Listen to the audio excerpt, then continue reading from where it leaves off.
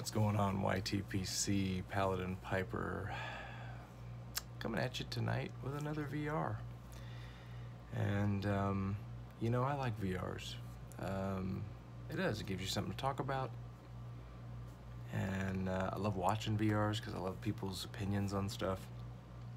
And as long as we share the pipe, we really never get mad at one another. We can have stark opinions on both sides of the aisle. And it's all good. But this one in particular is a VR to Flat Cat Piper. He's got an awesome channel. He is one of the personalities, presenters, however you want to say it, that gave me some courage to come out and make my first video. So if you're watching me and you haven't made any videos yet, and I haven't inspired you to do that, shame on me, but he might be able to. And if you want to get some cool stuff, he's going to give you 5 entries for making a VR. That is super generous. This whole community is awesome. I can't say enough good things about it. So his question is, what tobacco are you interested in trying for the fall season? Fall is my favorite time. It is I was born in the fall, so my birthday is in the fall. My son was born in the fall. My wife was born in winter. So of course my wife always says, yeah, it just leads up to the best, right? But I really do. I love the weather. Too bad it is taking forever to get there now. I love having fires. I love marshmallows.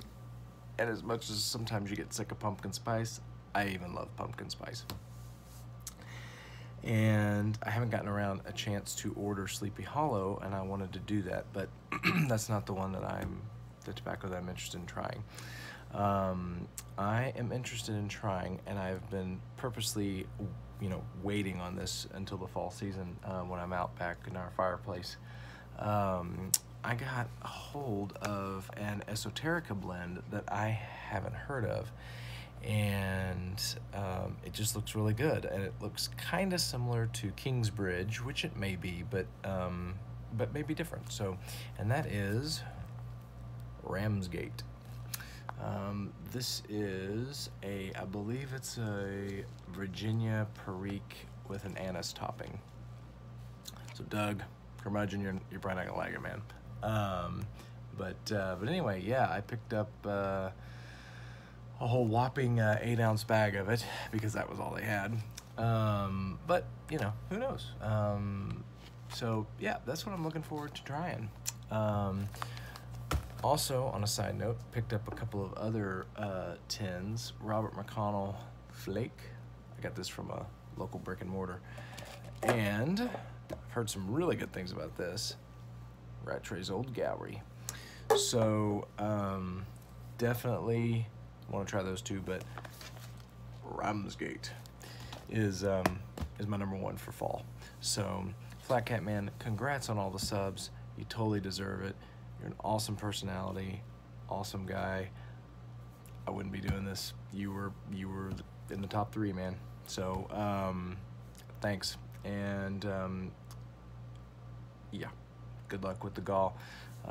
Everybody, he's a great guy. You should sub him. So all the best to you guys. Out.